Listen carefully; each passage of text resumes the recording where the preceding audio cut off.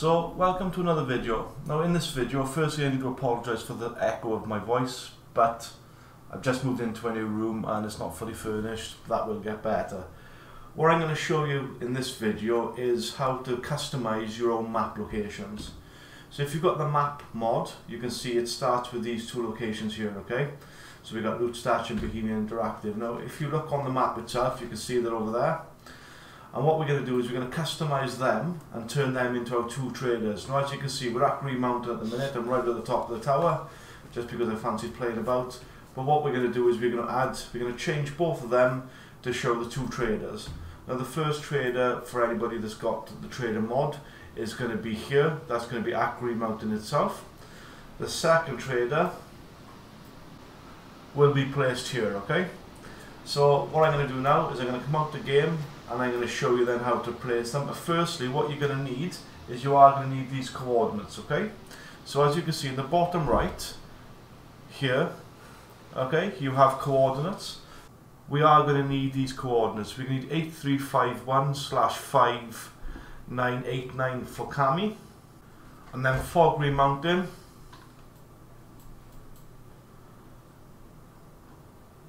we are going to use 37205982.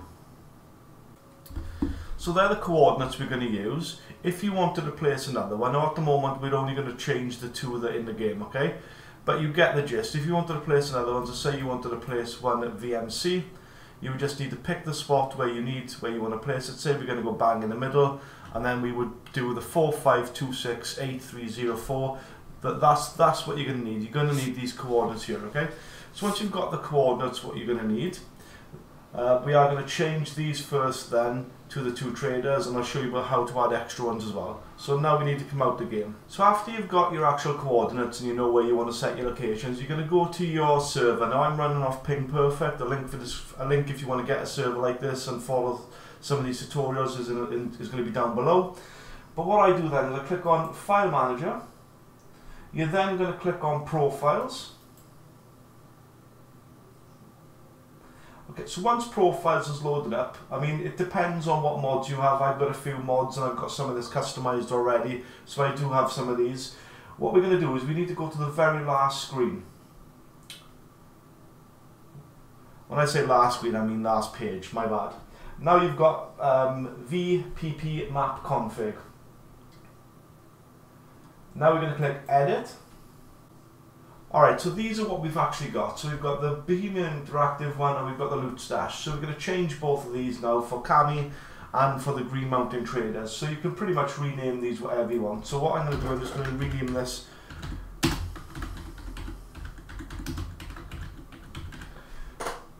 So that's Green Mountain Trader.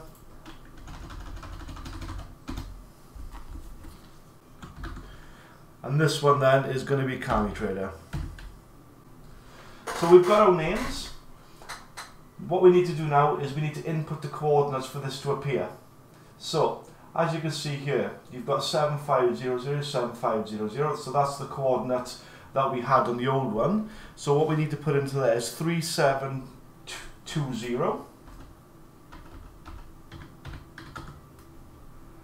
And then into the bottom one, 5982. Obviously deleting that part. And then we're going to put the other trader coordinates in as well, which was 8351. And then 5989. Then we're just going to press save. So when we go and check our game in a minute, okay, you will see now them coordinates would have moved, and obviously they are going to be at the place for the traders, so the player can easily find the traders. If you wanted to add another one, so say you wanted to either split your traders or you wanted to put your own custom locations on the map, what you need to do is you need to copy. Alright, so to do a new one, what I would do is copy from there, from that open bracket, and you need to copy it to that closed bracket there, okay? Once you've copied that, paste it below, and then you would just change the name and obviously the position that you want.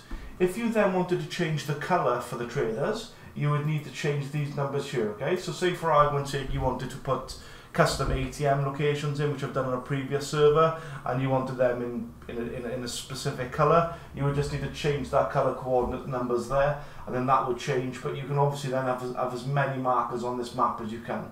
So to get this to work, then we're going to press save again. We're going to come out, restart your server, obviously wait a little bit for this to kick in, and then we can open up our DayZ launcher and we're going to check to see if this has worked for us. So as we're just loading in or waiting to load in, if any of you actually want to play on this server, obviously it's going to be called The Last Stand by CrankyChris. It's going to be a PvE server at the moment. That may change, but at the moment it's going to be pretty much for beginners or people learning the game. But if you want to come and just build bases, check out the new toxic zones, etc., feel free, you're more than welcome to. You'll be able to find the server on the DayZ launcher. We just realised we left the character right on the top of the tower, of the Green Mountain Tower. I wonder if he's going to spawn in there. I've never tried that before. Be interesting to find out. I'll spawn in and I'll be dead now because he'd have fallen to his death. But we can always respawn back.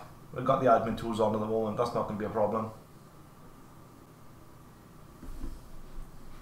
Alright, so we actually spawned exactly where we left it. I wasn't expecting that, but as you can see already, because I've looked down, and you can see the Green Mountain Traders on the markers 142 meters below us because we're 142 meters in the air, and you can see that we've also got Camarada Trader up as well.